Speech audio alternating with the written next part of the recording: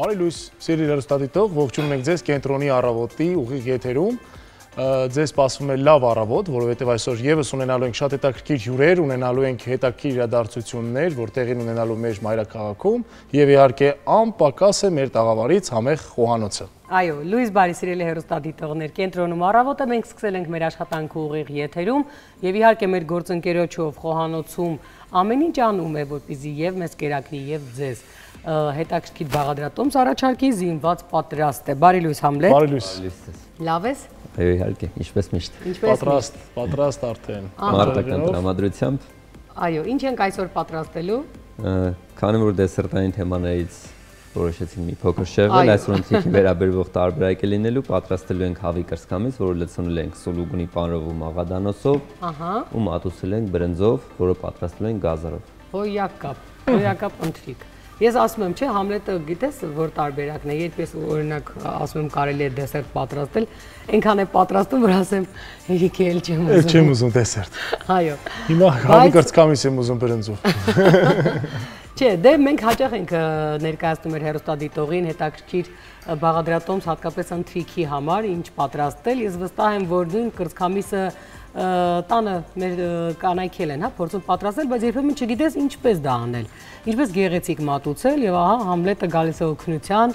առավոտյան իր տաղավարից ասելու, որ այն կարելի է պատրաստել այս կամ այն ձևով եւ հետաքրքիր մատուցել, որովհետեւ գեղեցիկ մատուցումը արդեն ոգևորում է։ Մենք կհետևենք Համլետի աշխատանքի ընթացքում։ Եվ մենք անցնենք առաջ, ինչպես միշտ իհարկե ներկայացնելու ենք առաջին հատվածում մեր ծրագրի այն հետաքրքիր իրադարձությունները, տարեդարձերը, որ եղել են հատկապես հենց այսօրը, ասենք, որ հունիսի 15-ը Հայաստանի պետական խորհրդանշանների օրն է։ Մենք այս կապակցությամբ ունենալու ենք հետաքրքիր տեսանյութ, որ պատրաստել է մեր լրագրողը, ես կարծում եմ, որ բոլորի համար արդեն գաղտնիք չէ, հատկապես համացանցը տալիս է այդ հնարավորությունը, որ այդ պետական խորհրդանիշերը, զինանշանը, հա, նրանք հենց այնպես չեն, այսինքն շատ երկար խմորումների արդյունքում, այո, խորհրդանշական է ունենալ այդ զինանշանը, դրոշի գույնը եւ այլն։ Եվ իվերջը պետականության սիմվոլներն են բոլորը, անկախության պետականության սիմվոլները։ Եվ ինչ-որ առումով այդ սիմվոլները կարող են աշխարհին, այսպես ասած, թելադրել կամ ակնարկել ինչպիսի պետություն ենք մենք, հա, ինչի կողմնակիցն ենք, ինչն ենք նախընտրում, եւ ես կարծում եմ յուրաքանչյուր պետություն ունենալով իր գաղափարախոսությունը փոխանցում է նաեւ զինանշաններին եւ օրներքի այո, փոխանցում նաեւ աշխարհին։ Ինչպես մի անգամ պատմել ենք, իդեպ Նուրն է պատրաստել, այսինքն Նուրն է մեր հաղթել այդ մրցանակին, եթե չգիտես, պատմեմ քեզ այդ պատմությունը, նրա առաջին շատ երիտասարդ քայլերը, երբ հայտարարվում է մրցույթ, անգլիացի, ես անունը անընդհատ մոռանում եմ այդ կնոջ, քաղաքական գործչի, պատրաստել հետաքրքիր զարդեր, եւ Նուրը պատրաստում է տարբեր կենդանակերպի նշաններով զարդեր, որոնցից ամեն մեկը ունի իր խորհրդանիշը եւ հաղթում է այդ մրցույթում եւ մի քանի զարդեր նաեւ այդ կնոջ համար է պատրաստում, որովհետեւ ենթադրենք ամենակարևոր հանդիպումների ժամանակ պետական գործիչը կարող է կոնկրետ հա բրոշը կրել եւ դրանով հայտնել արդեն իր կարծիքը այս կամ այն դրսևորման հատկապես, հա, պետական դրսևորման վերաբերյալ։ Ինքը ունի այդ զարդը եւ կրում է։ Ես նկարն եմ տեսել նաեւ այդ կնոջ հետ, այո, այդ կինը կրել է այդ զարդերը եւ շատ հետաքրքիր պատմություն է։ Ինչ հաճելի է, չէ, որ այդպիսի պատմություն պատմես ու պատմես քո ընկերոջ մասին։ Այո, շատ։ Ես ասեմ, որ հպարտություն է սա, որ Նուրը հայտնի տաղանդով ապշեցնում է։ Խորթային բալետ պարուհին էլի անունը մոռանում եմ, հասկանում, ծեր անունը կամաց։ Ես իդեպ ասեմ, որ ինքը մատանիների մի 2-3 շարք ունի շատ գեղեցիկ, հենց էլի ռուս պարոհի մասին ես, չէ, ասում բալետի, Բաբաջանյանի հետ մոռանում եմ, հիշեցի, ես մոռացա։ Անցնենք առաջ, հետաքրքիր է, որ այսօր քամու համաշխարհային օրն է։ Բայց հենց այսօր, երբ որ դրսում արև է, նորմալ եղանակ, այդքան էլ արև չէ, ահագին սարել է եղանակը։ Ամպը կա, բայց ես իդեպ ասեմ, որ ճանաչել եմ փոքր ժամանակ մի ամերիկահայ մարդու, ով եկել էր Հայաստան բարեգործական նպատակներով, մենք առիթ ունեցանք հայրիկի միջոցով ծանոթանալու եւ ինքը քամի բառը շատ էր հավանել եւ իր որդու անունը դրել էր քամի։ Քամի։ Իսկ դու հիշում ես մենք ինստիտուտում ունենք ուսանող, ասացի հիշեցի, Քամի էր անունը։ Չէ։ Սենց պոնչո տղա էր, սովորող տղա էր, կարծեմ սպորտից էր, սպյուրքահա էր, անունը Քամի էր, ես առաջին անգամ որ լսեցի զարմացա, հետո պարզվեց իսկապես Քամի է անունը։ Չէ, բայց եթե դա Քամու նման էր, որ անկեղծ ասեմ։ Քամու նման։ Ինքը սենց հսկա էր, կլոր, սենց թմբլիկ տղա, ու Քամի։ Եվ ասեմ, որ այսօր նաև 1899 թվականի այսօրն է ծնվել Երվանդ Քոչարը, հայ խորհրդային նկարիչ, արձանագործ ԽՍՀՄ ժողովրդական նկարիչ։ Այո, մեր հպարտություններից մեկը, բազում այն մոնումենտալ քանդակների հեղինակն է, որ ամեն անգամ ապշեցնում է իր խոսելու էլի մեր հաղորդման ընթացքում 1946 թվականի այսօրն է ծնվել բոլորի շատ սիրելի հայտնի երգիչ Դեմիս Ռուսոսը։ Ես կարծում եմ նա նաև հույն է իդեպազգությամբ եւ մեր ավակ սերնդի ավելի ծնողների ժամանակների, չէ, սիրելի երգիչներից է։ Ասենք, որ այսօր նաև մեր գործընկեր, սիրելի դերասանուհի, բոլորի կողմից շատ սիրված դերասանուհի Լուիզա Ղամբարյանի ծննդյան օրն է, Հայաստանի Հանրապետության վաստակավոր արտիստ, մենք սիրով նրան շնորհավորում ենք, մաղթում առողջություն եւ այո, հիանալի ջերմ ծաղկաշատ օր։ Այո։ Էլով ունենք ասում, որ 1935 թվականին տեղի ունեցավ առաջին հայկական հնչյունային Պեպո ֆիլմի պրեմիերա։ Այո, անշուշտ դրան պիտի անդրադառնայինք։ Հնչյունային Պեպո ֆիլմը։ Էլի մենք հպարտենք։ Այո, մենք շատ անուններ ունենք աշխարհահռչակ անգամ որոնց չենք էլ ճանաչում։ Իդեպ ես մի անվան կուզեմ անդրադառնալ, իհարկե երաժշտությունից հետո շատ չձանձրացնենք մեր հեռուստադիտողներին, եթե կհասցնեն այս ընթացքում սուրճ պատրաստել եւ միանալ մեր առավոտին, ես ասեմ, որ մի շատ հետաքրքիր նյութ ունենք հայանուն մարդու մասին, թե ինչեր է եղել նրա պատվին, կներկայացնեմ ձեզ արդեն տեսահոլովակից հետո։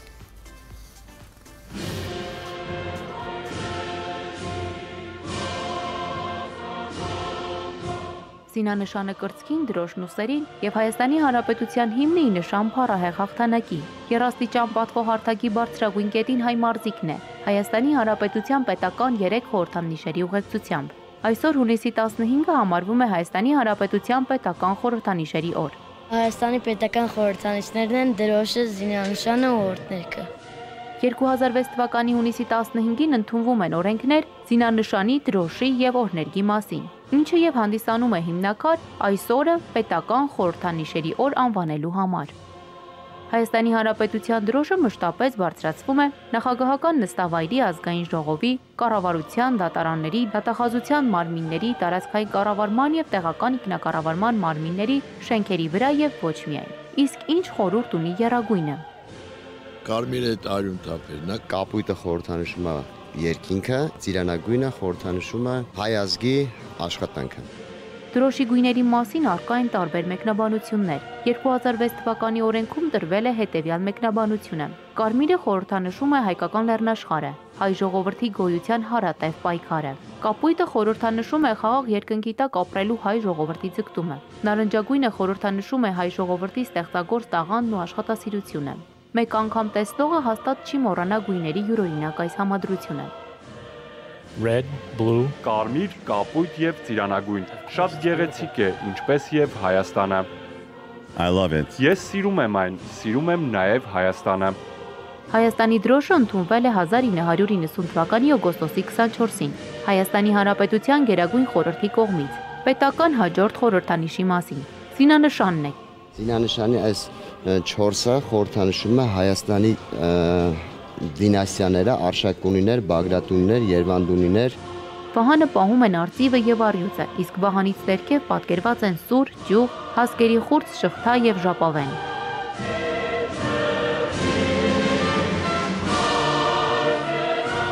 Արթուզարդեր, հագուստ, գլխարկներ եւ կենցաղային զանազան պարագաներ։ Հայաստանի Հանրապետության խորհրդանիշերով զարդարում են զանազան նմուշներ։ 5-ամյա փոքրիկը խորհրդանիշերից երրորդի, օրներգի անգիր արած բառերն է ասում։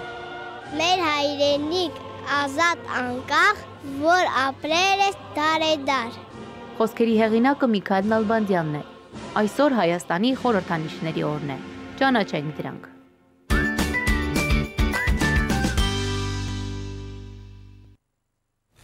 Իջեցի այն տարիները, երբ որ մի քանի անգամ, մի քանի տարի շարունակ նշվում էր այս օրը եւ փողոցում մեծ շքերթ էր կազմակերպում դրոշով,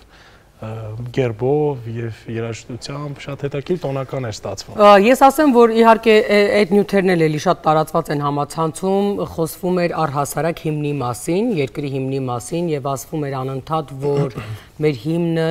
երաժշտական կառուցվածքով իջնող մարող է, փոխարենը պիտի լինի վեր բարձրացող, որովհետև էներգետիկա է ստեղծում եւ իսկապես կարող է բազում պարտությունների բերել, որովհետև անընդհատ իջնող մարող, իսկ մենք առիթ ունենք ամեն անգամ տարբեր հաղթանակների կամ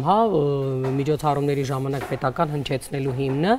եւ խոսվում էր, որ պիտի վերանայվի, իդեպ անընդհատ ասվում էր, որ Արամ Խաչատրյանից կա գրված, որ ինչու հենց դա չի կիրառվում Սովետական Հայաստանի, այո, որը շատ ավելի ամուր է, շատ հնչյունային առումով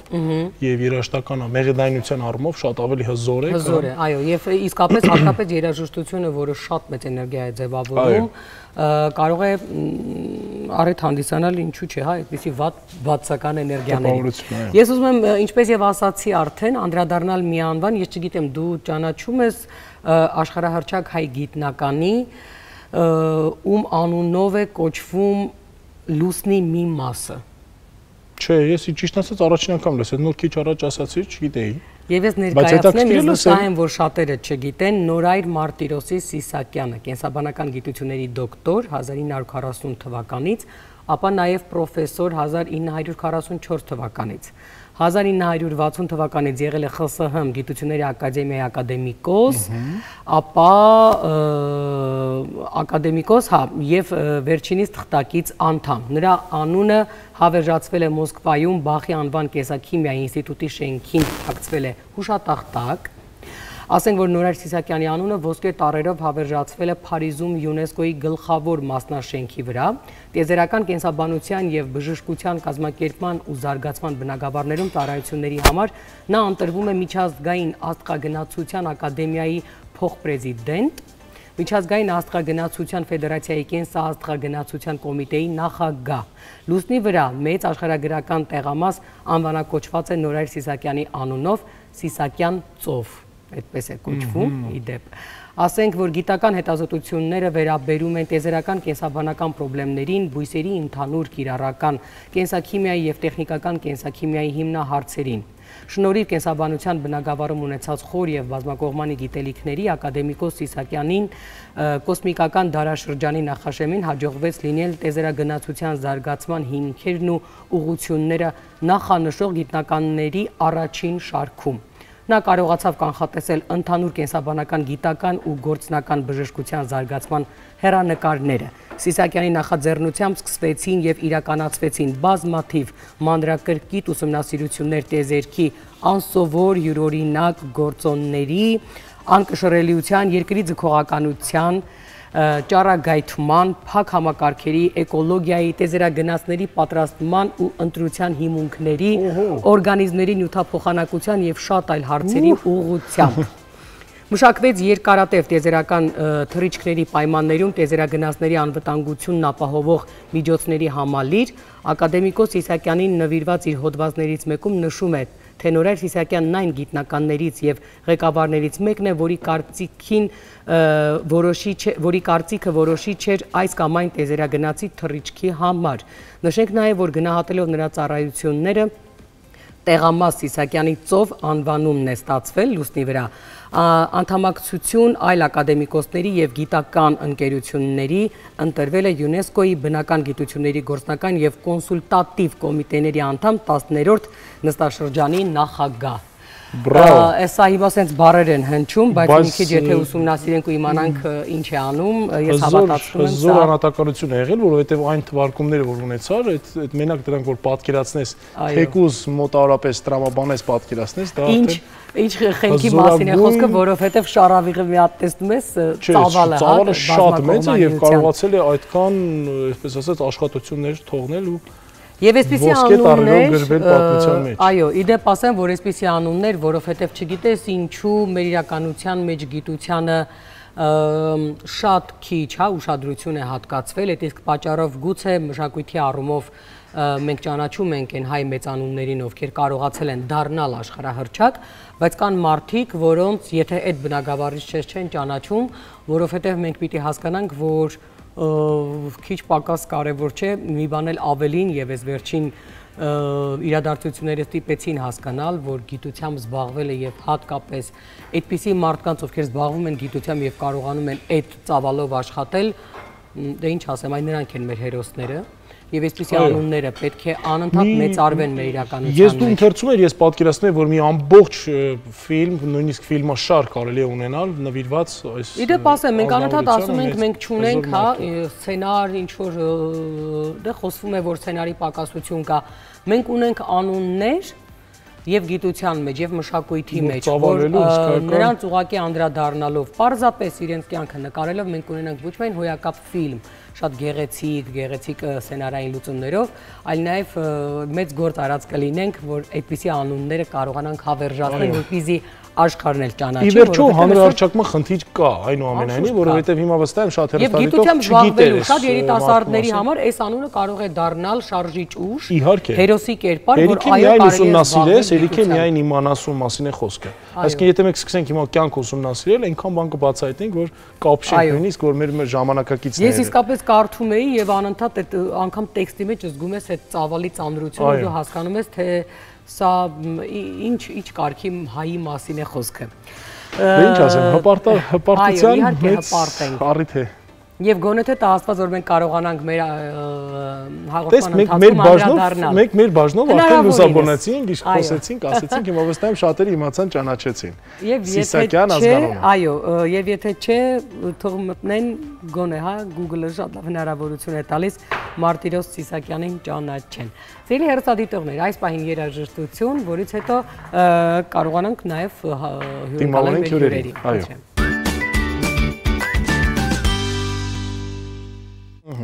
Վերադարձանք, ունենք տաղարում հյուր։ Այո, հյուր եւ իդեպ ասեմ մեր տեսահոլովակն էլ անմիջական կապ ունի մեր հյուրի հետ։ Մեր հյուրն է դուդուկահար Արսեն Պետրոսյանը, բարի առավոտ։ Բարի առավոտ։ Լավ եք։ Շատ լավ։ Արսեն, ես այստեղ իմացա փաստորեն, որ հունիսի 21-ին Բելգիայում կկայանա փառատոն։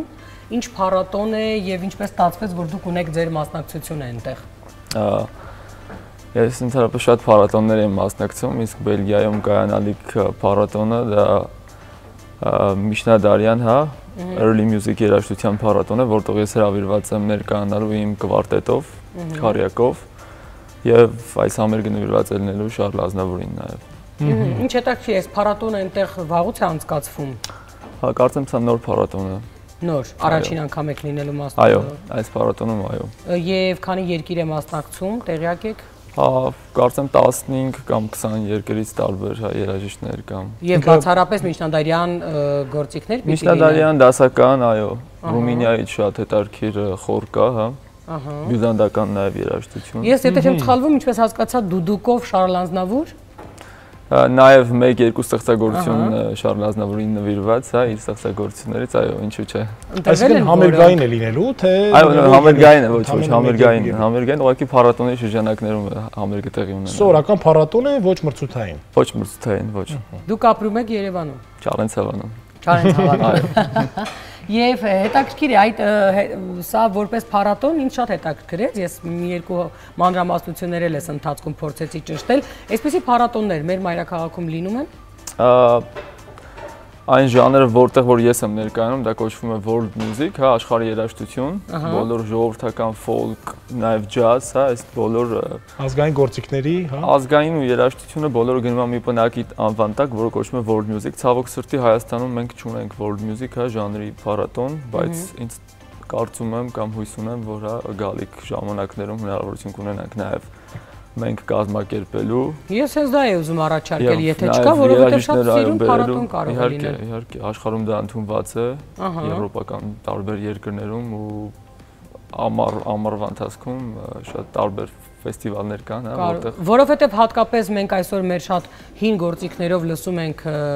շատ միքսված, հա, գեղեցիկ երաժշտություններ, թեկուզ մեր հին երաժշտությունը միքսված ինչ որ ջազով,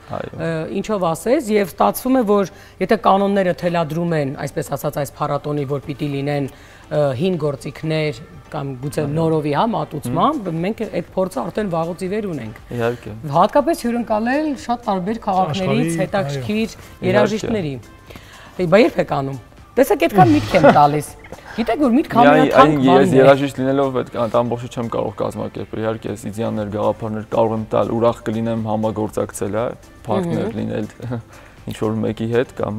մի քանի մարդկանց հետ, իհարկե իմ գաղափարները, բայց լինելով երաժիշտ, հա, այդ ամեն ինչը ադմինիստրացիոն։ Ասում եմ, ես կատարող մարդ եմ, որ ասում եմ։ Իմ դեպքում մենակ այդպես չի իրականում, իմ գործերով ես եմ զբաղվում, բայց կազմակերպել ֆեստիվալ դա բավականին, հա, աշխատանք պետք է տանել։ Իսկ քանի տարի է որ կվարտետ ունեք։ Կվարտետը ստեղծվել է 2018 թվականից եւ բավականին ակտիվ հետաքրքրություն կա։ Հիմնականում Սա միակ տեսահոլովակն է, որ կա, թե էլի կան տեսահոլովակներ։ Տեսահոլովակներ կան, կարծեմ, չգիտեմ, եթե տեղադրեն հատված կվարտետի մասնակցությամբ ու կվարտետում գրկված են կանոն, սանթուր, հարվածային գործիքներ եւ դուդուկ։ Իմ ընկերներն են ու ռեպերտուարը հոգևոր երաժշտություն, հայկական ժողովրդական երաժշտություն ու ընդհանրապես ներկայացնում ենք դա որպես հայկական դասական երաժշտություն, բայց դասական չի նշանակում արևմտյան դասական։ Այո։ Հետաքրքիր է մի ժամանակ դրանից, այո, դեռ շատ ավելի տարիներ առաջ եմ ասում, վերջերս անընդհատ խոսվում էր, հա, որ դուդուկը ինչ որ տխուր գործիք է, անընդհատ չգիտես ինչու մարդիկ կապում էին տխրության հետ, ինչ որ վատ առիթների, բայց այնուհանդերձ մի քանի համաշխարհային ֆիլմերի, Ջիվան Գասպարյանի, հա, նվագակցության մասնակցությամբ եւ լինելով շատ հայտնի երաժիշտների հետ, այսպես ասած փոխվեց այդ տպավորությունը եւ մենք սկսեցինք հպարտանալ մեր հին գործիքով, այսպես ասած յուրովի հնչեց դուդուկը։ Հետաքրքիր է ձեր դեպքում, ես ինչպես հասկացա, դուք տարբեր երաժշտություն եք կատարում, եւ դասական, եւ ոչ, եւ նորավոճ մի տեսակ, ինչ այսօր հետաքրքրություն ունի դուդուկը, մեր հայկական դուդուկը, որը շատ սիրելի է, վստահ եմ, միտեղ որ լսում ենք, ասում ենք, ահա, հայկական դուդուկ է, բայց չգիտեմ, ինչ գնահատական, ինչ մոտեցում ունի, վերաբերմունք ունի, այո։ Էլ ավելի հետաքրքիր է դուդուկի երաժշտությունը աշխարհի համար, առհասարակ, քանի որ սկսենք հա դուդուկի ձայնից, ինքը տխուր չի, ինքը ազդեցիկ է։ Այդ դրանով է ինքը գրավում մարդկանց, երբ որ լսում են, ազդվում են եւ էմոցիոնալ մեծ դաշտ ունի, դաշտ է ստեղծում եւ նաեւ դա է պատճառը, որ ինքնությունն է մեր այդ գործիքը դուդուկը եւ տխրության հա առիթներին հաճախ դուդուկը դուդուկ երաժշտությունն է հնչում, դա միայն եկեք բացատրենք էմոցիոնալ, հա, այսինքն մարդուն ինչ է պետք, որ իր էմոցիաները խառնի, հա, արտահայտի, շատ ուժեղ գործիք է պետք ու այդ գործիքը երաժշտությունն է եւ դա դուդուկ է, այո, ու մարդիկ ընդհանրապես ոչ հայերը շատ խորն են ընկալում դուդուկը եւ հոգեվոր նշանակություն ունի եւ ռելաքսը հանգստացնող շատ տարբեր մոտեցումներ են ցույց տալիս դուդուկի հանդեպ եւ վերջի վերջոս սովորական մարդկային բարձ ձայն է։ Դուք բազում անգամներ առիթ եք ունենում, ոնց հասկացա, փառատոների ներկա լինել, մասնակցել։ Ոչ միայն փառատոններ, համերգներ, այո, բավականին ակտիվ շրջագայություններ։ Ինչ արձագանք է իմ անուշի միտքն է շարունակում, արտասահմանցիների, այսպես ասած, մոտեցումը, արձագանքը մոտենում են, շփվում են, խոսում են, ուզում են կպնել գործիքին, չգիտեմ, շոշափել։ Շոշափել հետ, ուզում են նվագել։ Չէ, իհարկե, ես նաև ունեմ օտարերկրացի աշակերտներ, ովքեր դասավանդում են։ Այո, նաև մաստեր կլասներ, հա, կամ workshop-եր, այդ միջոցներով համերգի ընթացքում լինում է, որ խմբերով գալիս են, դուդուկի ծանոթացում են։ Դե ես շատ հետաքրքիր է, շատ ֆիլմերում եմ նկատում դուդուկ եւ ես կարծում եմ, որ միայն մերոնք չեն, որ նվագում են փաստորեն, որովհետեւ երևի կարելի ասել նորաձև է դարձել դուդուկը։ Տարածում կա, այո, բայց պետք է այդ հիմքերը պահպանել, հա։ Ինչ անել դրա համար։ Ներկայացնել ու այսինքն երբ որ ինքնություն կա, եմ ասում երաժշտության հետ, պետք է դեմք գույն, հա, ինքնություն ավելի շատ լինի, որ շոշափելի դառնա, այսինքն նյութական դառնա։ Այո, ոչ թե ինքը ուղղակի հա գործիկ ինչ որ ատմոսֆերիկ բան ստեղծելու համար եւ պատմել իր իրական տեղը որտեղ է եւ մեր ծիրանափողը։ Մենք ունենք տեսանյութ։ Եթե թույլ տաք տեսանյութը ցուցադրենք հեռուստադիտողին ու շարունակենք զրուցել, համեցեք։ Վստահ եմ մեծ արձագանք է ունեցել, հրաշալի կատարում էր։ Սա էլ ներկայացնենք, որ փաստորեն սա Ուզբեկստանում էր, էլի փառատոնային, հա, շրջանակներում, 19 թվականին։ 19 թվականի ամռան, սեպտեմբեր ներողություն։ Եվ էլի չկային հաղթողներ, թե ընդհանրապես մասնակցություն չէր, ոչ։ Սա մասնակցություն, այսինքն տեսեք ֆեստիվալի գաղափարը այնա, որ եթե իրանք հա որոշում են տարվա ծրագրով հրավիրել, իրանք են հրավիրում, ոչ թե որ դուք դիմում եք ու իրանք հրավիրում են։ Ու մրցույթային չի հիմնականում։ Այլ համերգային ամեն խումբ իր համերգային ծրագիր ունի տարբեր օրերի կամ տարբեր ժամերի նույն օրը։ Քանի տարի է զբաղվում եք դուդուկով։ Դուդուկով 12 տարի, հա 13 տարի մոտ արվեց, բայց սկսել եմ 6 տարեկանից շվի, որտեղ ֆիզիկապես ավելի հեշտ է շվիով սկսելը երեխայի համար։ Բայց շատերն են այդպես սկսում, ես կարծում եմ։ Այո, դա շատ ճիշտ սկզբունք է իմ կարծիքով, ու այդ դպրոցը, որ ես անցել եմ, նույն սկզբունքն է։ Շվի, որտեղ նախ երաժշտությանն ես ծանոթանում, հետո հայկական երաժշտությանը, ու հետո նաև ֆիզիկապես որոշակի հա հասունության ժամանակ նաև կարելի է դուդուկ վերցնել։ Հետաքրքիր Արսեն, այ ձեր մտքով անցել է, որ ձեր գործիքը դուք ինքներդ պատրաստեք։ Դեռ ոչ, ճիշտն ասած։ Ու գործիք պատրաստելու համար հատուկ պետք է տաղանդ ունենալ նաև, հա, ու գործիքը հատուկ վարպետներ կան, որոնք պատրաստում են եւ Հայաստանում։ Ես տեսանյութը տեսել եմ, ես մտածում եմ, որ ինչ հետաքրքիր կլինի, եթե դու հատկապես այդքան լավ տիրապետում ես, իհարկե մասնագետի վերահսկողության ներքո, այ քո գործիքը, որը տարիներ քեզ հետ է լինելու, քո ուժն է, այսպես ասած, քո տաղանդի, դու քո ձեռքով ես պատրաստում։ Միգուցե ապագայում լինի նման հա միտք, բայց իհարկե համագործակցում եմ, քննարկում ենք հա վարպետների հետ, ու Հայաստանում բնականաբար շատ լավ վարպետներ կան։ Բայց ես ասեմ, թույլ ասեմ, որ վարպետները իրենք էլ նվագում են։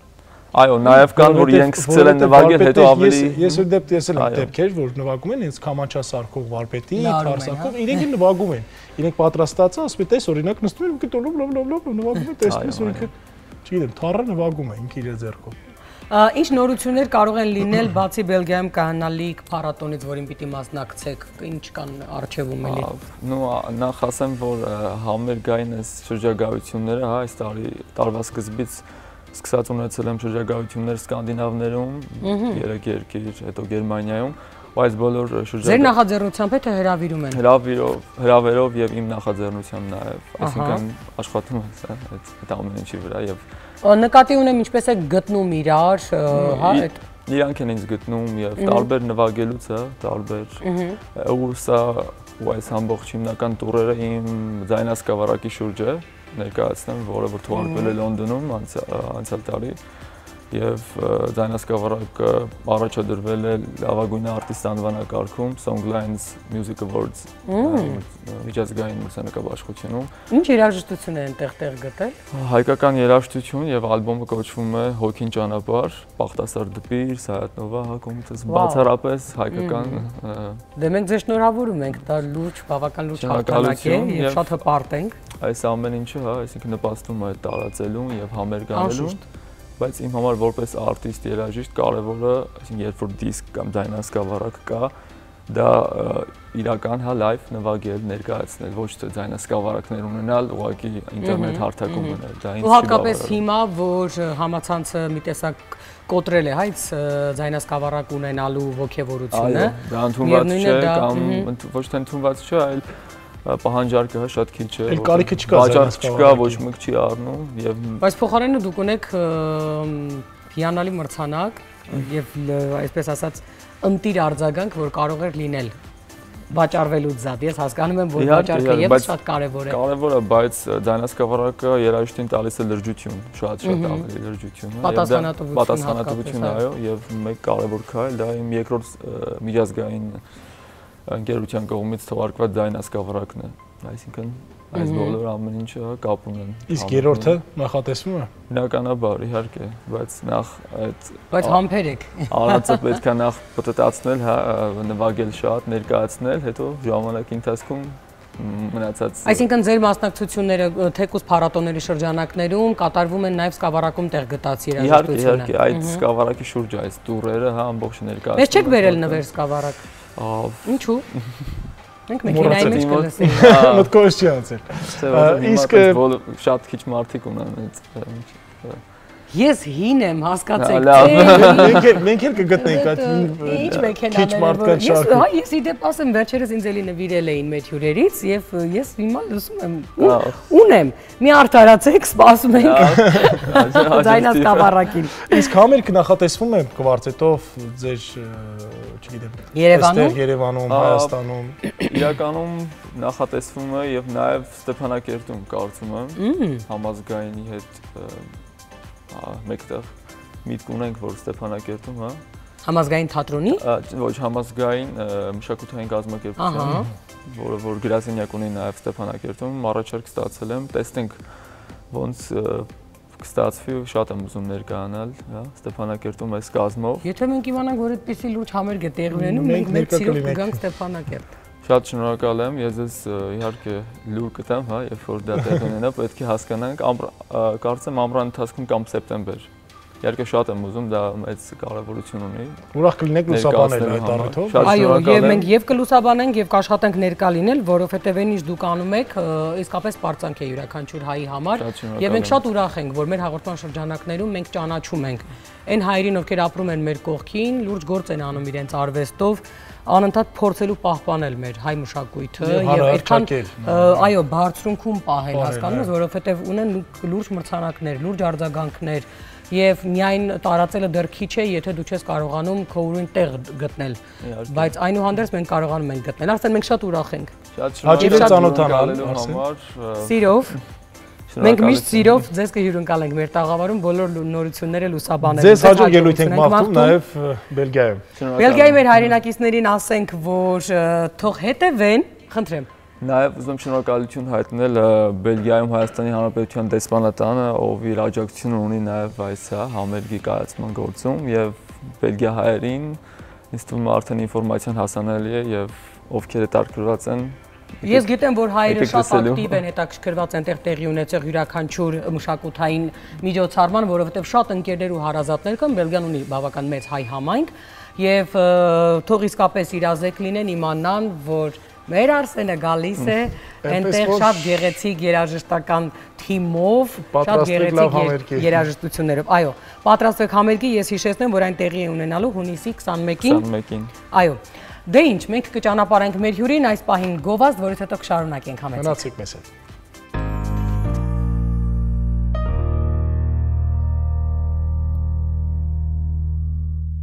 Ահա, մենք սովորեցնում ենք մեր հյուրին արդեն հայերեն խոսել, չգիտես ինչի հայկական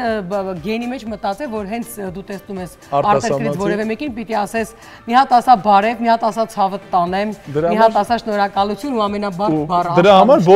բոլորը մեկ էլ տեսար իմանում են, մեկ էլ տեսնում ես արտասահմանցի, որ ասում է բարև, անգամից իմանում են այն։ Ես իդեպ ասեմ, որ մենք էլի 3 Հայաստան Շոտլանդիա խաղում իհարկե պարտվել ենք, անշուշտ։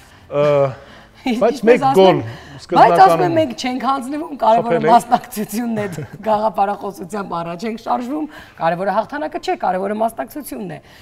Բայց ունենք շատ հավես սիրուն ընտիր հյուրեր։ Հիմա փորձեմ ներկայացնել մեր հյուրերին Տարտան Արմի, Sunshine Appeal, ճիշտ եմ ասում։ Appeal-ի ղեկավար Neil Forbes, Արվեստարան ստեղծարարբարև, բարև սովորեցրել ենք։ Արվեստարան ստեղծարար զարգացման կենտրոնի հիմնադիրներ Հասմիկ Թանգյան եւ Հարություն Ալպետյան։ Բարի առավոտ։ Դե ինչ ասեմ,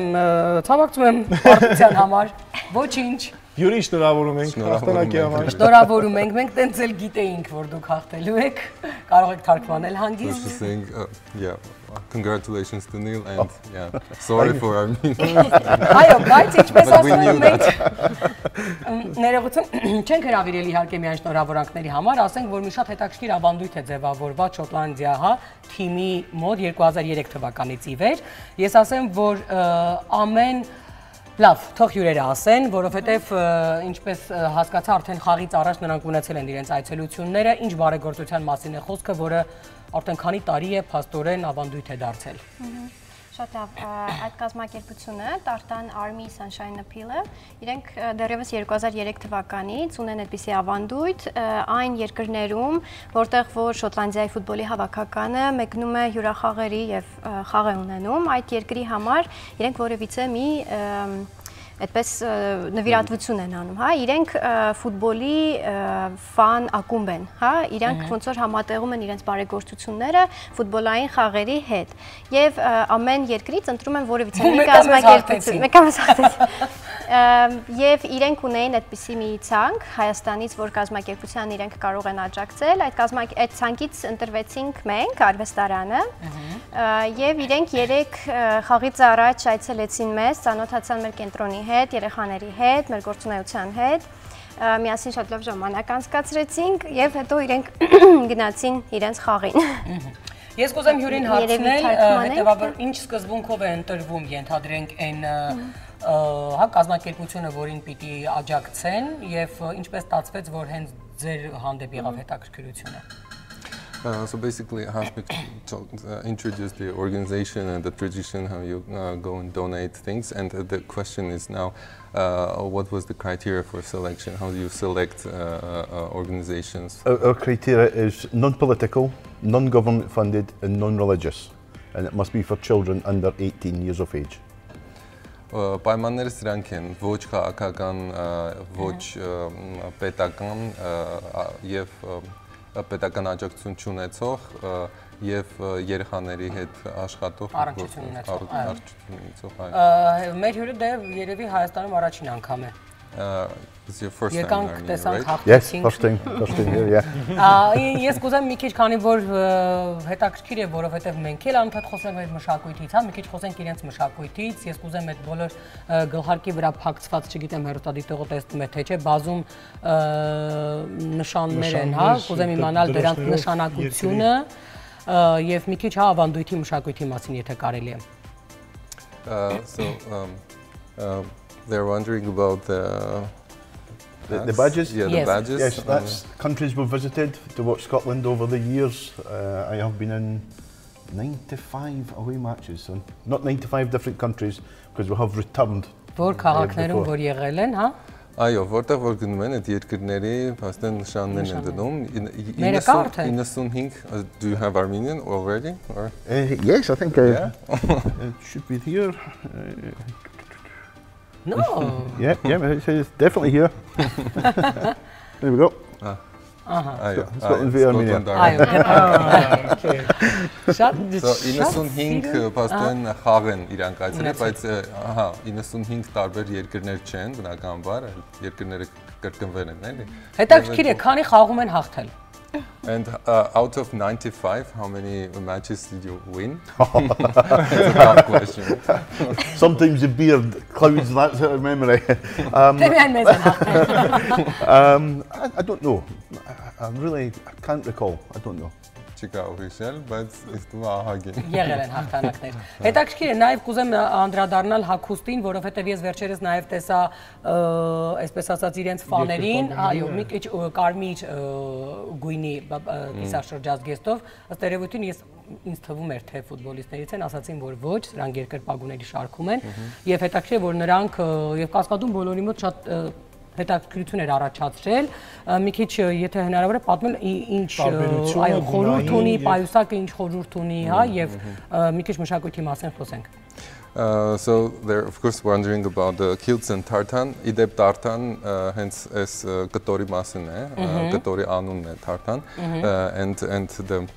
how you call this bag small? There is a special a sporen. Sporen, yeah. As bani anuna sporen as sporen. Sporen. And yeah, they're asking about the symbolism behind it and.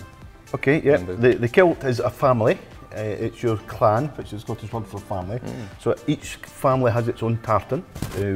different colours. This originally was a protection of your manhood during war and battle, and it has now become a pocket.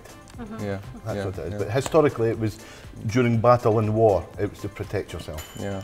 Ուրեմն տարտանը ինքը այդ պատերները եւ փաստորեն պատկերը ինքը բավական ընտանեկան բան է ցույց տալիս։ Ավանդույթ եւ պատկանելություններ ավելի շատ, իսկ այս պայուսակը ինքը ի սկզբանե պայուսակ չի եղել, ինքը պատերազմի ժամանակ ուղղակի սեռական օրգանները տղամարդկանց պաշտպանիչ ինչ-որ մի հատ բան եղել, հետո ինքը վերածվել է պայուսակի։ Մենք տեսանյութ ունենք, եթե թույլ կտաք հիմա ներկայացնենք հեռուստադիտողին փոքրիկ, հետո վերադառնանք զրույցենք, համեցեք։ Այո։ Ես հիշեցի շատ տարիներ առաջ, այո, ազգային գործիքը, որովհետև շատ տարիներ առաջ էլի այսպիսի բարելույսի հաղորդման շրջանակներում հյուր էին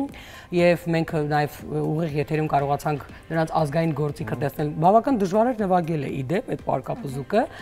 բայց ես ուզում եմ հարցնել ինչ տպավորություններ ունի Հայաստանի մասին, որքանով են հասցրել չգիտեմ, տեսնել Հայաստանը բացահայտել, արդյոք եղել է այդ ժամանակը ու ինչ տպավորություններ առհասարակ հայերից։ Yeah, so they had a chance to host a musician with bagpipes. Bagpipes, yeah, like years ago. So yeah, it was fun, and yeah, she's asking basically what kind of impressions you have from Armenia. Did you have chance to make any discoveries, and in general, what kind of impression you have from Armenian people? It's very friendly, nice people. The city is lovely. It's the first time in this region I have visited Kazakhstan. I think I've been there. It's the strangest place I've been to. But no, it's been absolutely fantastic. The people have been great, very welcoming, and the most enjoyable time we've had here, definitely. Yeah. Շատ հյուրընկալ մարդիկ են, առաջերտին դա շեշտում։ Քաղաքը ընդհանուր առմամբ շատ հաճելի քաղաք է։ Շատ չեն հասցրել ստեղ լինել, մի քանի օր է, շատ բան չեն տեսել, միայն Երևանով է շատ սահմանափակվել եւ ուղղակի հիշեց, որ օրինակ Ղազախստանը ամենատարօրինակ տեղերից էր, որ իրանք եղել են հայցերել։ Բայց ես կուզեմ նաեւ խաղին անդրադառնալ եւ քանի որ նրանք հաղթանակով են ի վերջո, հա, հեռանալու այստեղից, բայց այնուամենայնիվ եթե կոպիտ չհնչի մի քիչ ռետորական է ստացվում, այո, որակավորել խաղը, այսինքն հեշտ էր, դժվար էր, որովհետեւ հեշտ պարտությունը կամ հաղթանակը էլի ինչ որ բանի մասին խոսում է, հա, հակառակորդ թիմի։ Հիմա ես ուզում եմ հասկանալ հեշտ էր մեզ հաղթել թե ոչ։ So this is a question about the game, actually. And, okay, yeah. And this is a very specific question because she's asking whether it was hard or easy to win. It's always difficult. There's no such thing as an easy football match now. We were delighted to get the win. After 20 minutes, I think we were 50-50 split, whether we could do it or not. But I think we became good in the second half, and when you went down to 10 men, I think we controlled the game and thoroughly deserved our victory. So quite happy. Go home with a smile on our face. Ասում են ընդհանրապես ընդհանուր առմամբ հեշտ ֆուտբոլ չի լինում եւ իրանք ամեն դեպքում հաճելի հաղթանակ էր, հա, եւ հաղթանակ դե ասում եմ 20 րոպեն առաջի տենց մի փոքր դժվար էր, հետո արդեն որ առաջ ընկան եւ երկրորդ կեսը արդեն իրանց վերահսկողության տակ էր։ Մեր հյուրը խաղացող մասնակիցներից է։ Ոչ։ Բայց ինքը թիմի հետ գոնե թե ինչ որ կապ ունի ու չգիտեմ ղեկավարելու կամ ինչ որ ձևաչափով։ Չէ, ես մի անգամից պատասխան, իրանք ոնց որ ֆան կլաբն են ներկայացնում, ուղղակի ֆուտբոլասերներն են։ But you have connection, of course you're not from the team, you're not a player, but do you have connections with players with some former players? Նախորդ խաղացողների հետ այո։ Դե հավաքական անցած փոփոխվում է։ Որովհետև իրականում երբեմն մենք խոսում ենք թիմի գիտակցության մասին, հա, այսինքն ինչ գաղափարով են առաջնորդվում այդ բոլոր մասնակիցները, ովքեր խաղում են, ինչ ոգևորություն ունեն, թե ոչ։ Ես կուզեի հարցնել կամ որպես խորհուրդ իր համար թիմը, եւ դա էական չէ, ֆուտբոլի թիմ է թե ոչ։ Մարդիկ ովքեր թիմային պիտի աշխատեն, հա, օրինակ իրենց դեպքում որն է, չգիտեմ, ամենաբարձր գաղափարը կամ սկզբունքը, թիմը ինչ գաղափարով է առաջնորդվում, այսպիսի մի հարցի կարող է պատասխանել։ It's an interesting question. Because it's a team, it's a teamwork, it's supposed to be some collaborative effort. And the question is there any guiding principle or I would say morale that actually drives your team? Is there anything, or if there is not, is it supposed to be there? I would like to think not. I think any national or any person anywhere in the world playing for the national side. I think that should be sufficient for your morale. And if Armenians to play for Armenia, Scots to play for Scotland, I think that should be more than enough. Not money or anything else driven. Yeah. Right. Ասում եք կարծում եմ տենց հատուկ ինչ որ բան չկա, այն որ հավաքականը խաղում է երկրի համար, այսինքն Շոտլանդիայի կամ Հայաստանի համար, դա պիտի որ արդեն ավելի քան բավական լինի, որպես տենց այդ սկզբունք, դա է։ Ես եթե թույլ տաս մի հարց տամ, ես նորից ուզում եմ անդրադառնալ բարեգործությանը, որ հետաքրքիր է իմանալ քանի երկրում են արդեն հասցրել բարեգործական այս ծրագիր իրականացնել 90 ասած։ Չէ, 90 երկրում այցելել են ֆուտբոլային խաղերով, բայց 2003-ից սկսած քանի երկրում են անցկացել եւ էմոցիոնալ ապրումները, երբ որ այցելեցին ձեր կազմակերպություն, ինչ վերաբերմունք էր, ինչ արձագանք էր տեսնելով երեխաներին։ So come back to charity. The question was like, I want to clarify that how many countries did you have visited for donation for charity? Okay. Is it in this? Yeah, well, yesterday's donation to yourselves was our 91st, so it's 91 consecutive donations. We're the oldest football charity in the world, and we've been operating since 2003. So երեկվա նվիրատվությունը 91-րդն էր եւ ինքը նշում է, որ սա ամենահին ոնց որ բարեգործական ֆուտբոլային բարեգործական կազմակերպությունն է եւ 2003 թվականից, ինչպես նշվեց, նրանք գործում են։ Իսկ and tell about your, I don't know, impressions, feelings from yesterday's event and presentation. It was really nice, just the kids engaging with us and just watching their face when they see us in our national dress and the bagpipes playing. It's quite emotional at times. Yeah, it's really it's what drives me to do what I do. Բավականին էմոցիոնալ պահեր էին իհարկե, ասում է շատ հաճելի էր տեսնել երեխաների դեմքերը, երբ որ իրանք տեսան մեզ գեստերով, երբ որ լսում էին պարկապուցուկը, ասում է իհարկե շատ դրական եւ կարեւոր էմոցիաներ են, դա էլ ինձ այդ մղում է, մենք շարունակենք, մեզ մղում է, շարունակենք այս բանը։ Նրանց անընդհատ ունենալ հաղթանակներ։ Հասմիկ, ես ուզում եմ ձեզ հարցնել, ի վերջո մի քիչ խոսենք ավելի մանրամասն ինչով են զբաղվում երեխաներն այդտեղ եւ ինչ ծավալի աշխատանք է լինելու, որքան ժամանակ եք դուք դրանց հետ առիթ ունենում անցկացնելու եւ հաջորդիվ դեր արած, չգիտեմ, աշխատանքների մասին խոսենք։ Շատ լավ։ Արվեստարան ստեղծարար զարգացման կենտրոնում հաճախում են երեխաներ, այդ թվում նաև աուտիզմ եւ զարգացման տարբեր առանձնահատկություններ ունեցող։ Մեր նպատակն է ստեղծել ներառական միջավայր, այսինքն չսահմանափակվել միայն զարգացման առանձնահատկություններ ունեցող երեխաներով եւ մենք տարբեր ծրագրեր ենք իրականացնում եւ այդ ծրագրերի շրջանակներում փորձում ենք հնարավորինս ներառական միջավայր ստեղծել, երեխաները շփվեն իրար հետ։ Եվ մեր կենտրոնի հիմնական առանձնահատկությունը եւ տարբերությունը մնացած այլ կենտրոնների կանոն է նրանում, որ մենք փորձում ենք սոցիալիզացիայի եւ շփման հարթակ առաջին հերթին տրամադրել զբաղվածության տեսքով, այսինքն դա մի տեղ է, որտեղ օրինակ դեռահասները գալիս են ընկերանալու, ընկերություններ ստեղծելու եւ շփվելու, տարբեր տեղեր միասին գնալու, նոր հմտություններ սովորելու, այսինքն մեր կենտրոնը ավելի այդպես վերականգնողական կենտրոն չի, շատ ավելի արվեստային, ստեղծագործական եւ այսպես լավ ժամանակ անցկացնելու նաեւ միջավայր է։ Թեպետ զուգահեռաբար մենք իրականացնում ենք կորեկցիոն աշխատանքներ փոքրիկների հետ, նույն աուտիզմ կամ այլ առանձնահատկություններ ունեցող փոքրիկների հետ, դեռահասների հետ եւ վերջին շրջանում մեր մեծ շեշտը մեծահասակներն են արդեն 16 տարեկանից բարձր, քանի որ մեզ համար նաև կա մի նպատակ իրենց համար ապագա ստեղծել, մի քիչ կայուն ապագա ստեղծել, որ իրենք կարողանան մի փոքր աշխատել, գումար վաստակել, ինքնուրույն լինել հասարակության մեջ։ Եվ վերջին շրջանում մենք սկսել ենք այդպես մի փոքրիկ արտադրություն լոշիկի, օրինակ արտադրություն, որը որ պետք է վաճառենք խանութներում, ռեստորաններին, կաֆեներին եւ մեր կենտրոնի սաները իրենք կունենան համ զբաղվածություն, համ աշխատանք։ Քանի հոգի կա արդեն կենտրոնում ներգրաված այդ գործունեության մեջ։ Երեխաներից բոլորը այդպես բոլոր տարիքային բաներով, խմբերով այսպես միասին մոտավորապես 37 երեխա կա։ բոլոր տարիքի, հա, այդպես ամբողջությամբ կենտրոնը դեռևս 1 տարի է գործում, փոքր կազմակերպություն ենք։ Բայց ահագին շատ են, 1 տարվա համար ունենալ այդքան երեխա, այս իսկապես լուրջ քայլ է։ Խնդիրը նրանում է, որ կենտրոնը 1 տարի է գործում, բայց ինքս արդեն 10 տարի է ոլորտում եմ եւ որպես մասնագետ, սպառային թերապիայի մասնագետ եմ, աշխատում եմ երեխաների հետ, այսինքն կենտրոնում հավաքվել են երեխաներ, ում հետ տարիներ շարունակ աշխատել եմ, այդպես դժվարություն չէր երեխաներին ներգրավել։ Խնդիրը նրանում է, որ պետք է շարունակենք հետաքրքիր ծրագրեր իրականացնել, կայուն ծրագրեր իրականացնել, որ կարողանանք նաև նոր երեխաների ներգրավել, նոր ծնողների ներգրավել։ Մեր կենտրոնում ծնողները եւս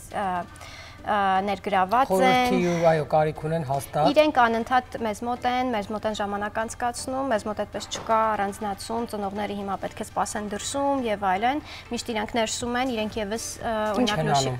օրինակ լոշիկների արտադրության մեջ եւս ներգրաված են, իրենք եւս թխում են լոշիկներ, ունեն պատվերներ, հիմա աշխատում ենք ավելի շատ պատվերներ ունենալ, որ կարողանանք եկամուտը մեծացնել։ Ումից է հիմնականում լինում պատվերները, մի քանի սրճարաններից եւ ներկայումս մենք այդպես խնդիր ունեինք, որ գնալ արդեն մի քիչ մեծ շուկա, այսինքն սուպերմարկետներ, խանութներ եւ իրականում հենց այս պահին ունեինք դրամական օգնության կարիք, որպեսզի մեր արտադրությունը վերջնական տեսքի բերեինք, փաթեթավորումը իրականացնենք եւ այլն եւ այս նվիրատվությունը այսպես ճիշտ ժամանակին էր, հա, մենք դրա համար շատ էինք ոգևորվել եւ մտածում ենք, որ այսքան ժամանակվա աշխատանքը ասենց ոնց որ ինչ որ նաև օգնություն է ստանում, էլի, որովհետև հիմնականում մենք աջակցություն գրեթե չունենք, նաև պետության կողմից է սպասելիքներ առանձնապես չկան, որովհետև ծրագրեր նաև չկան, հա, այս ոլորտի հետ կապված Եվ հիմնական այսպես մեր հույսը տարբեր գրանտերն են, դրամաշնորներն են, մենք անդադիմում եւ չենք հաջողում, մեկ էլ այսպես Սա առաջին այսպես ասած օգնությունն է ձեռք մեկնումն է, թե եղել են բարեգործական փոքր օգնություններ ունեցել ենք, բայց սա առաջին մեծ խոշոր նվիրատվություններ։ Հետաքրքիր է, քանի որ ինչպես հասկացա, ինչ որ ներկայացվել են երևի թե տարբեր կազմակերպություններ, որոնցից ընտրվել է ձերը, դուք տեղյակ եք, քանի կազմակերպություն է ներկայացվել։ Այո, 3 կազմակերպություն է ներկայացվել, 3-ից ընտրվել ենք մենք։ Ահա, այսինքն շատ ես մտածում եմ շատ ավելին պիտի լինի, 3-ն էլ զբաղվում են երեխաների, ահա։ Եվ փաստորեն 37 երեխա այսօր, ես չգիտեմ, սա հենց գուցե իրենց հա անձնապես միտված չի, բայց գոնե թե online-ում է ձեր աշխատանքը եւ օգնում է ձեզ ավելի ազատ կարողանալ ինքնադրսևորվել։ Ինչքան երեխա կարող եք ներգրավել։ Սահմանափակում կա։ Այս պահին ունենք, քանի որ նաև ֆինանսական սահմանափակում ունենք, դեռևս չենք փորձում ընդլայնվել, համենայն դեպս անվճար ծառայությունների տեսքով ընդլայնվել։ Հիմա ավելի շատ փորձում ենք այն երեխաները, ում մենք ունենք, իրենց բավարար, որակյալ ծառայություն մատուցենք, իրենց հասցնենք իրենց նպատակին եւ հետո նոր այն փորձը, որ կկիրառենք այս մի խումբ երեխաների վրա, նաև արդեն հետագա խմբերի վրա կկիրառենք։ Շնորհակալություն, որ մեր հյուրն էիք, մեր հյուրին եւս ասենք շնորհակալություն, ասենք, որ ուրախ էինք տեսնել, շնորհավորենք հաղթանակի կապակցությամբ։ Մեծ սիրով, եւ ես կարծում եմ, որ մի օր մենք էլ միտեղ կհաղթենք ու կանենք բարեգործություն, ինչու՞ չէ։ Եվ եթե օրինակ լինի, ես կարծում եմ թիմի գիտակցության մեջ այսպիսի մի գաղափար, ոգևորություն, գուցե դա բերի հաղթանակի, կարելի է մտածել։ Ձեր շնորհակալություն եւ հաջողություն ենք մաղթում։ Այս պահին մեր եթերում ինչ է։ Ժամը նայեմ ասեմ, գովազդ է մեր եթերում, որից հետո էլի ունենք հյուրերսիրելի հեռուստադիտողներ, մնացեք մեզ հետ։ Բա, այսպես Եկան, հաղթեցին, գնացին մարդիկ։ Ֆուտբոլ խաղացել ես փոքր ժամանակ, իսկ դու Համլետ հաղթել ես։ Ոչ։ Բայց ես միշտ դարպասապահ եի կանգնում, գիտես։ Միշտ դարպասապահ, ինձ ասում են դու բոյով ես, դու կենտրոնում, հա, իհարկե։ Պրոֆեսիոնալ դարպասապահ եի, հետո հիմա փաստը է։ Մենք ունենք բավական լուրջ պարտություններ, իդեպ ինչպես հասկացանք 4-1 պարտվել ենք։ Բայց արի չխոսենք դրանից առաջվա պարտության մասին, Ուկրաինայի հետ։ Ոչ, մի խաղ առաջ էլ Ուկրաինայի հետ պարտվեցին։ Ինչքան ենք պարտվել, դա չեմ հիշում։ 3-0, թե 3-1։ Ահա, լավ, մի խոսքով պարտվել ենք այնուամենայնիվ, ես չգիտեմ ինչով է պայմանավորված։ Ես արդեն դադարել եմ հետևել ճիշտ ասած։ Չէ, բանն այն է, որ մենք անընդհատ ամենատարբեր թիմերի ենք պարտվում ու ես չեմ կարողանում հասկանալ խնդիրը որտեղ է։ Բայց ես քեզ ասեմ, որ տարիների ընթացքում եղել են 1-2 խաղեր, որ ես հիշում եմ, բավական լուրջ թիմերի հաղթել են։ 33-ի մասին ես խոսում։ Չէ, այդքան հիշ։ Որովհետև ես այդ օրը շատ լավ հիշում եմ, ի դեպ ասեմ, ես չէի հասկանում ինչու է Հայաստանում տենց ցնծում, ինչու են տղամարդիկ այդպիսի ոգևորության մեջ, որովհետև իրադարձություն էր, փոքր չէի, ոնց է փոքր, չկա այդ ժամանակ առասարակ։ Բայց դա իրադարձություն է։ Հա, բայց ես որ հիշում եմ, որ խոսում էին այդ մասին, որովհետև անցել էին արդեն տասնյակ տարիներ, երբ ես կայի։ Ես հիմա հասկանում եմ ինչու էին այդպես ցնծում։ Այո։ Որովհետև մենք հետո այլևս չենք ունենալու այդպիսի հաղթանակ։ Ցնցանք մի վերջին անգամ, ինչպես ասում են։ Այո։ Մի վերջին անգամ ցնցանք։ Դե հիմա ինչ արած, ինչ կա։ Ցնծում ես, ցնցել ես այդ։ Բայց Համլետը գոնե թե խոհանոցում կարողանում է հաղթանակներ գրանցել։ Խոհանոցային հաղթանակների մասին խոսենք։ Այո։ Հոյակապ վիճակ է մեր մոտ հաղթական վիճակ է։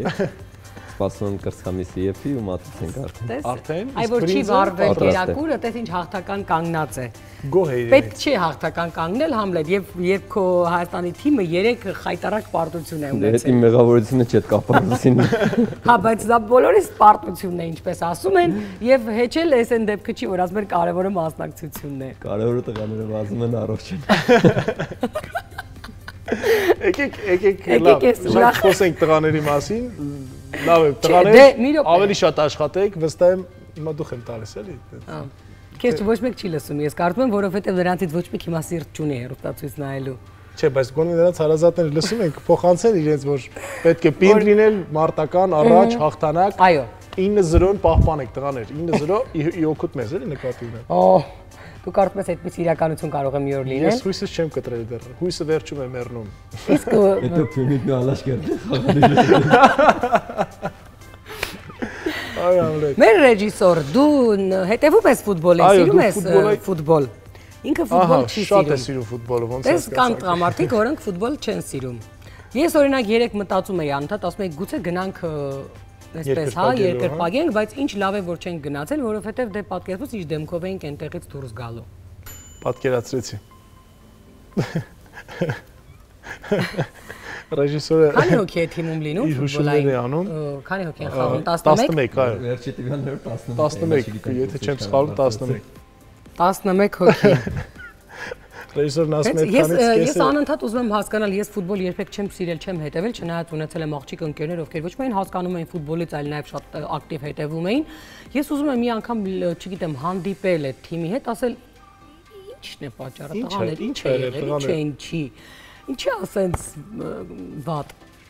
ամեն ինչ։ Դե ոչինչ։ Ես կարծում եմ մի քիչ դպրոց ակտիվացնելու խնդիր կա։ Այդ առումով, որովհետև այնուամենայնիվ սերունդը փոխվում է, պետք է սերունդի հետ փոխվի նաև սկզբունքները, մի քիչ ավելի շատ գնանք պրոֆեսիոնալ բարձր ֆուտբոլի, այսպես ասած,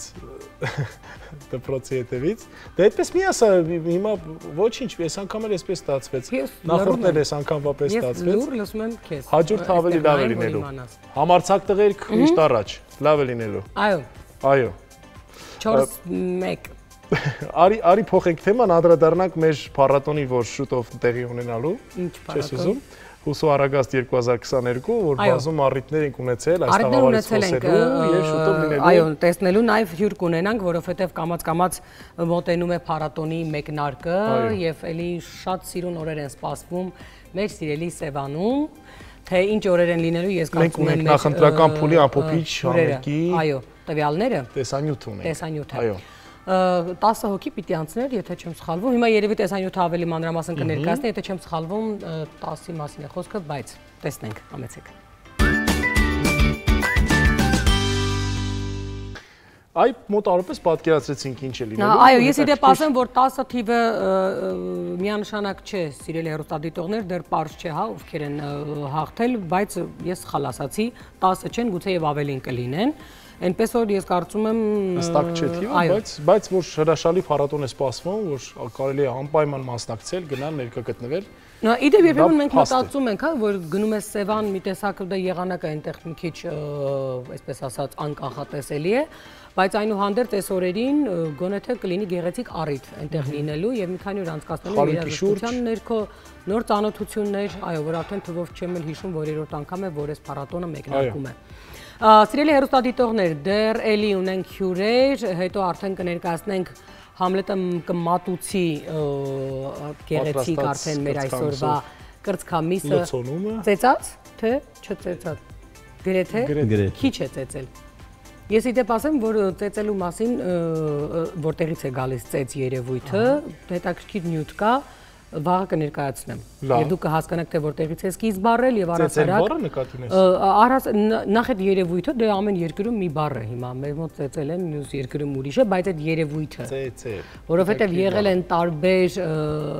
պատժամիջոցներ, բայց ծեծ երբեք չի եղել։ Եվ որտեղից է սկիզբ առնում, այդ մասին կխոսենք։ Համլետը դրա համար չի ծեծել հավի կրծքամիսը, թե ինչ է արել, այո, ինչ է արել եւ ինչ մատուցմամբ ձեզ կներկայացնի սիրելի հեռուստադիտողներ, դա կտեսնենք քիչ հետո, այս պահին երաժշտություն։ Գովաստ։ Հալավ, գովաստ։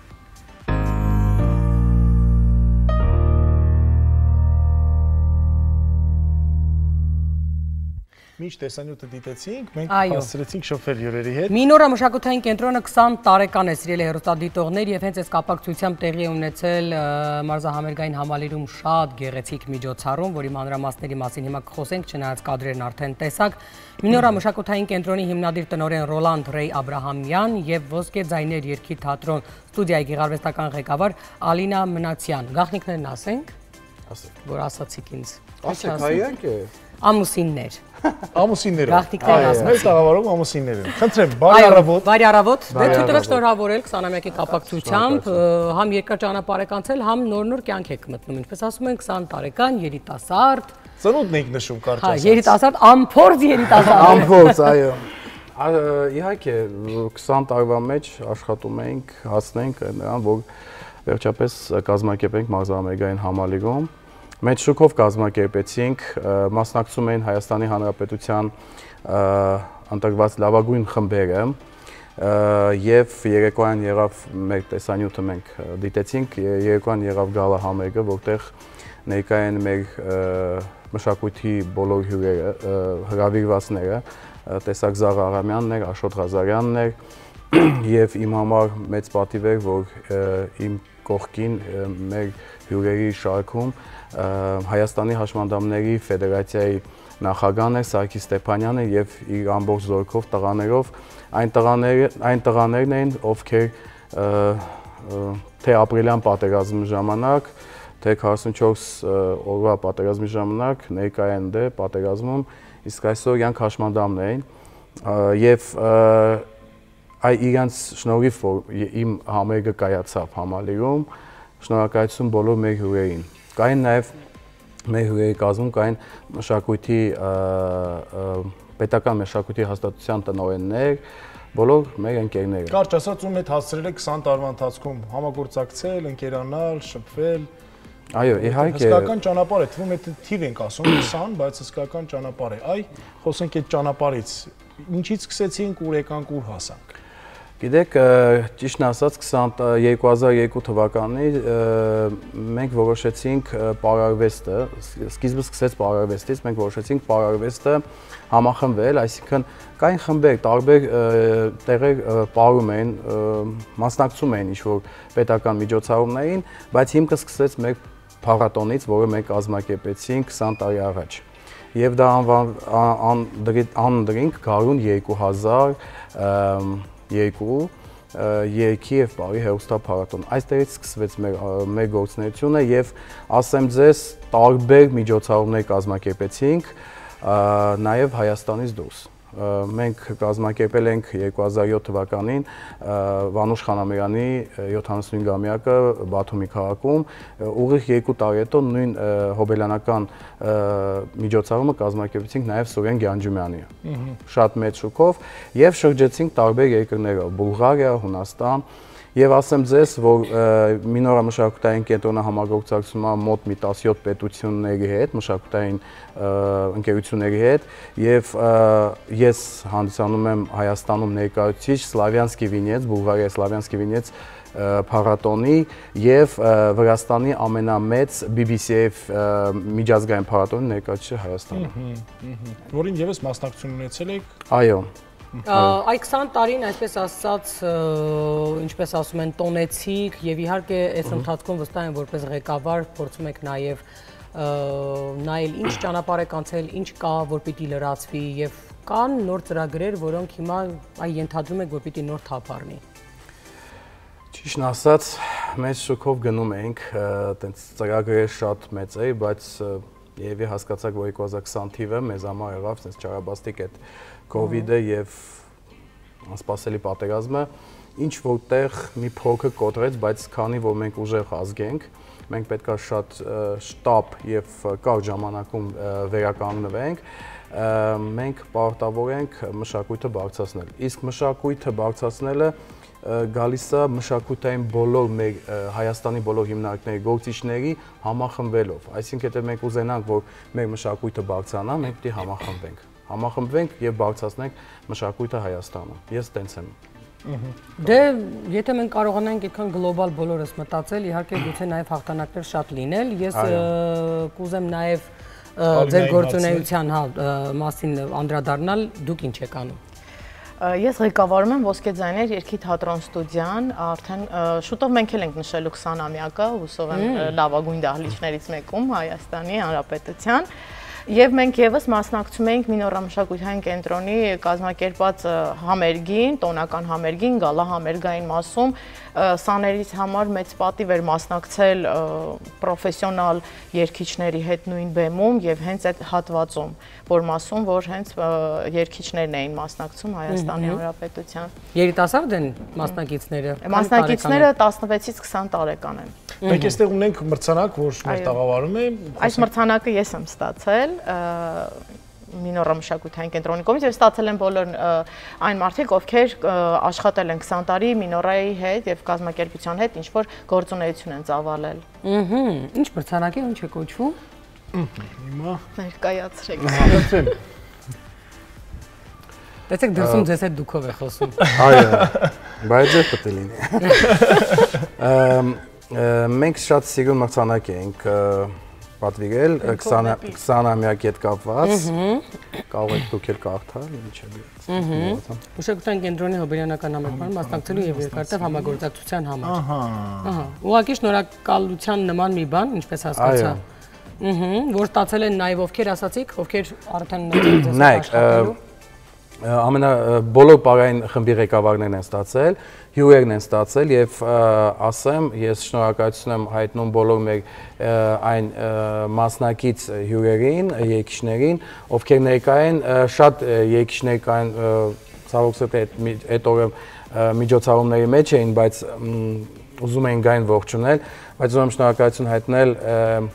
իմ ընկերներին, երգիչներին, Գայա Ուզմանյանին, մեր Անդրանիկ Սարգսակ Մանուկյանին, Ռուբեն Սասունցուն, որը եկավ եւ ասեմ ձեզ, մեր հյուրերի կազմում էր նաեւ օպերային երգչուհի Ավստրիայից ժամանած Լուսինե Աղաքելյանը, շատ լավ երգչուհի է, նա էլ ողջունի տեսքով, մեզ ողջունեց, եկավ ողջունեց։ Եվ ասեմ ձեզ, նաեւ ուզում շնորհակալություն հայտնել Սարգիս Նաջարյանին եւ հաղորդավարներին, ովքեր ամբողջ այդ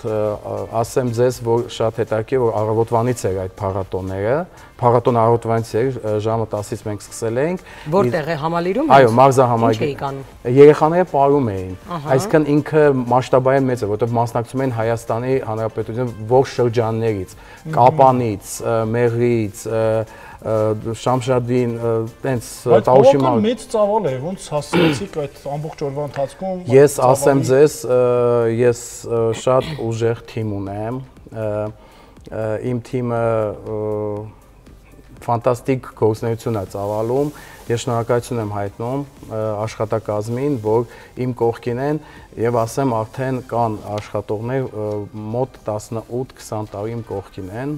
այո։ Դե դա կարևոր է լավ թիմ ունենալը, որովհետև լավ թիմի դեպքում միայն կարող ես լավ հաղթանակներ գրանցել։ Ես իդեպ ասեմ հպարտությամբ, որ փառատոնը, եթե չեմ սխալվում, էտյուդ փառատոնն էր, որի շրջանակներում որպես ժյուրի, այո, մեկ անգամ դուք ինքներդ եք տեսել թե ինչպես է։ Հենց դա ուզում ասել, որ այո, իսկապես շատ լավ կազմակերպած, փոքր փառատոն էր, թվում էր թե չէ, մի քանի խմբեր էին մասնակցում իրենց ելույթներով, բայց իսկապես շատ հաճելի եւ մթնոլորտի առումով եւ կազմակերպվածության առումով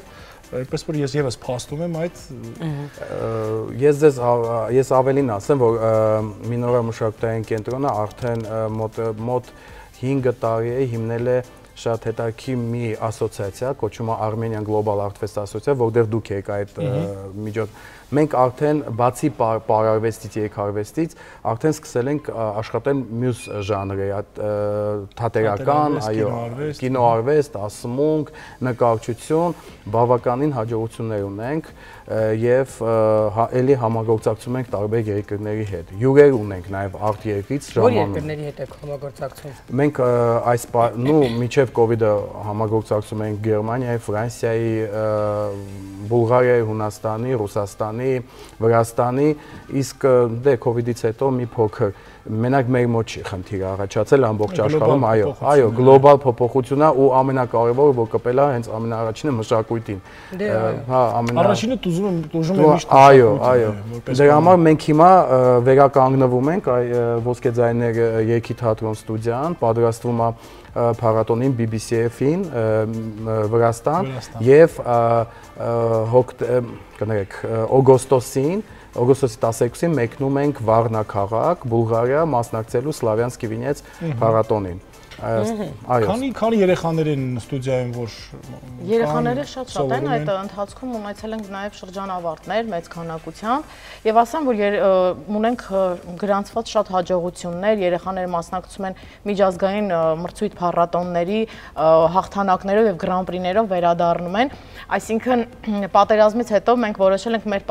մեր ձևով նորից պայքարել եւ աշխատում ենք շատ մասնակցել միջազգային մրցույթների եւ եռագույնը բարձր պահել։ Կա Աստված, որ այդ հաղթանակները շատ լինեն։ Այո, ինչ դասեր են, այսինքն առարկաներ ինչ են անցնում։ Էստրադային վոկալ երգեցողություն են երեխաները անցնում, բայց նաև անցնում են դերասանի վարպետություն, անցնում ենք սոլֆեջո, դաշնամուր առարկաները։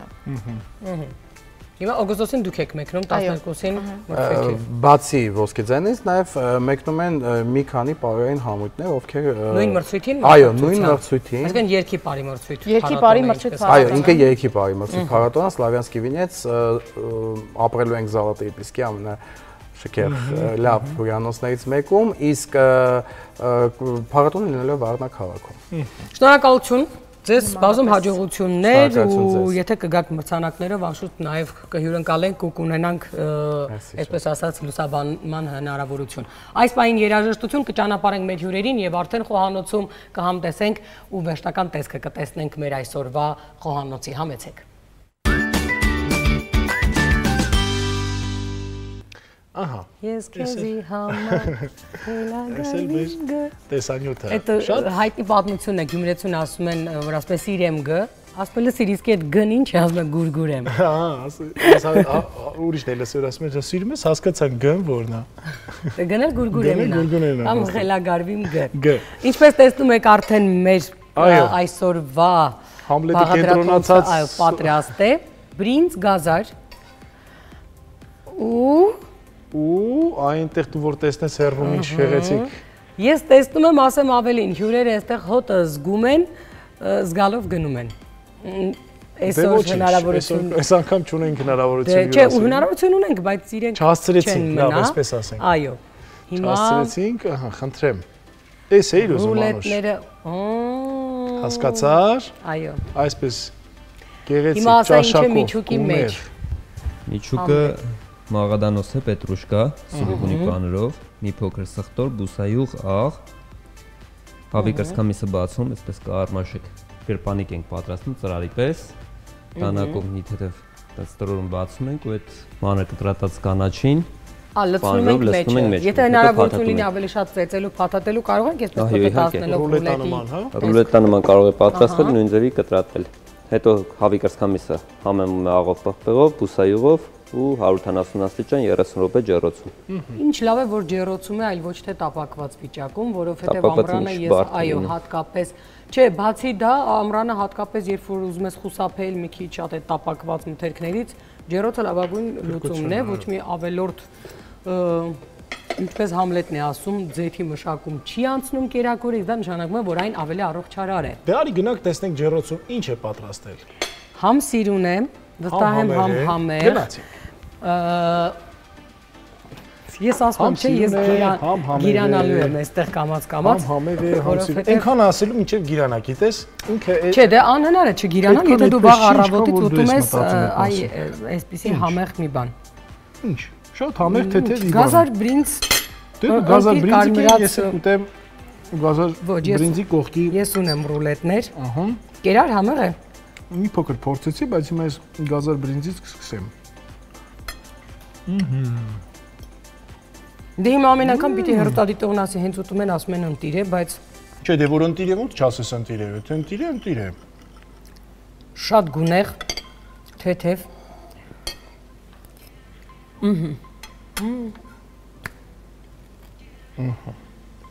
Ասա դե։ Աղտեղը Համլետը բռնացրել է իմ թևնոցի հետ գույները։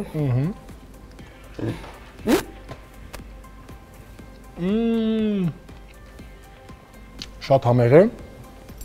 շատ, բայց ես էլի ուզում եմ ասել, եթե մենք ունենայինք միջուկի մեջ տապակած կանաչիների տարբեր տեսակներ, տեսակներ,